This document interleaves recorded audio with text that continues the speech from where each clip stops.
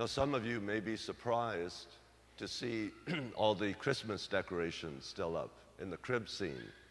But as you know, the Christmas season doesn't end until today. So if you haven't taken your decorations down at home, you could do that today. You know, we don't know much about Jesus' early life, his hidden life.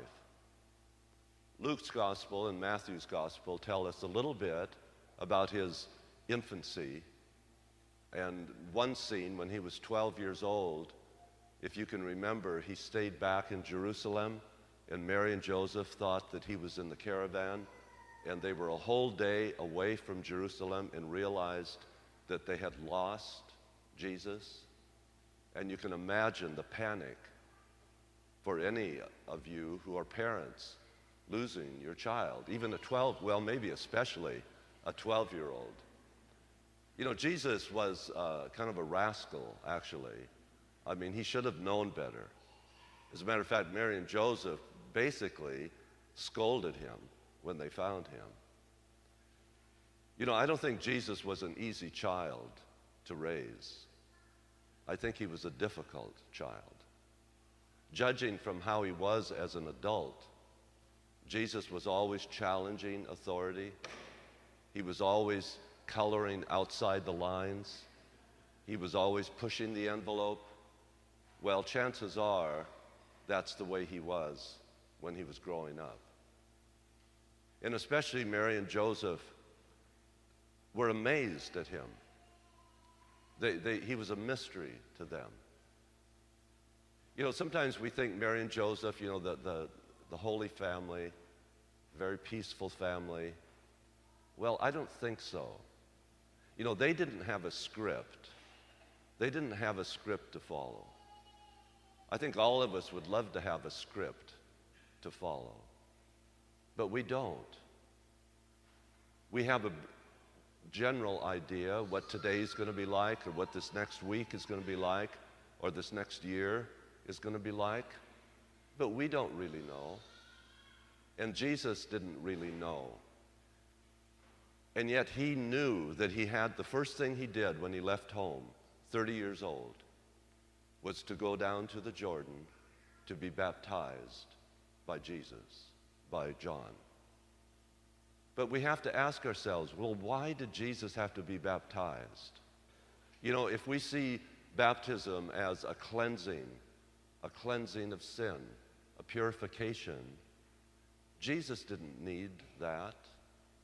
But baptism is more than a cleansing. It's a missioning. It's an outpouring of the Holy Spirit who will lead us and teach us as we go and help us create the script. And it's also an affirmation. When we baptize Sophia, it's the community's affirmation of her. It's the church's affirmation of her. It's God's affirmation of her. And Jesus was affirmed in his baptism. And he was sent out from there. As a matter of fact, the next scene is his going out into the desert for 40 days and being tempted and learning discernment. We all need to renew our baptisms. Now, most of us, I think, were baptized when we were infants.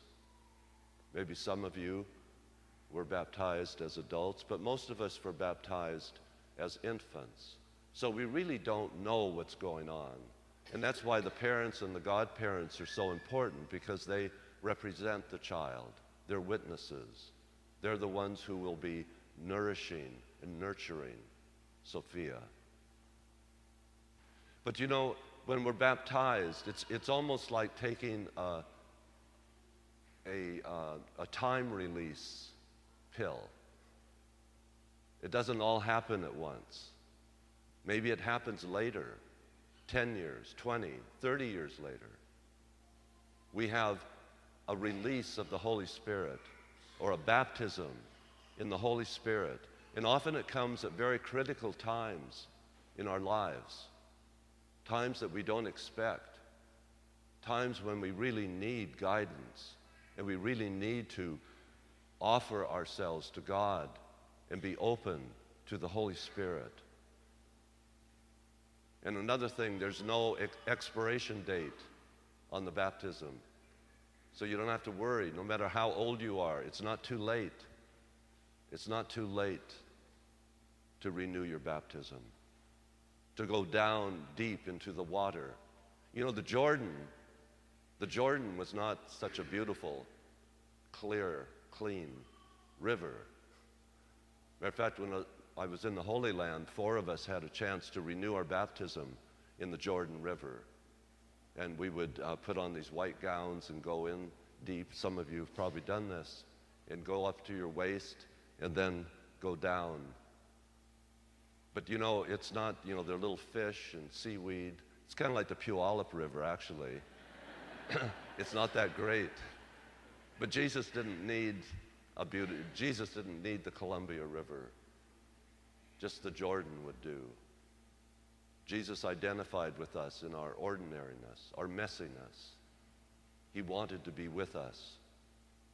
And so when we baptize Sophia, let each of us be willing to renew our baptism, to offer ourselves again, to receive God's love and affirmation and guidance, so that we too can create this script and know where God is leading us and what the next step is. So take a moment and examine your own heart. Where do you need to be baptized? What do you need to let go of and to let God in and the Holy Spirit to guide you?